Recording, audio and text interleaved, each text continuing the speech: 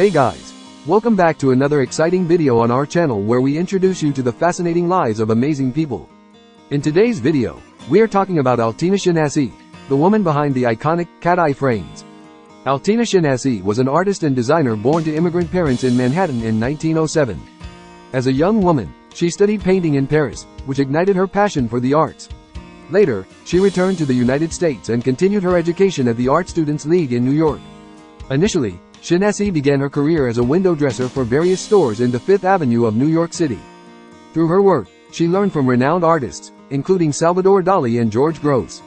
One day, at the window display of an optician's office, she noticed that the only option for women's glasses tended to be round frames with unremarkable designs. This observation motivated Schinasi to craft a unique design for women, mimicking the pointed edges of Harlequin masks from the Carnevale festival in Venice, Italy. She believed that the cat-eye frame's pointed edges were more flattering to the face, so she started cutting paper demos of her innovative design.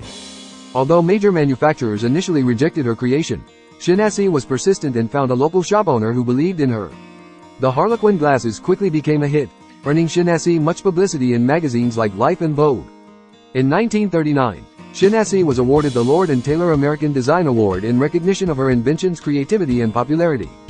The Harlequin glasses' success continued through the 1940s and became an overwhelmingly fashionable accessory among women in the United States.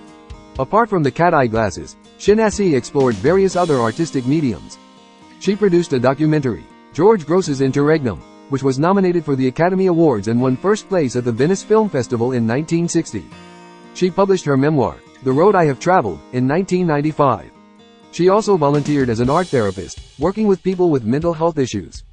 Today, almost a century after its inception, Altina's cat-eye design remains a popular fashion trend worldwide, etching Schinasi's name in history books as a pioneer in cool and trendy eyewear.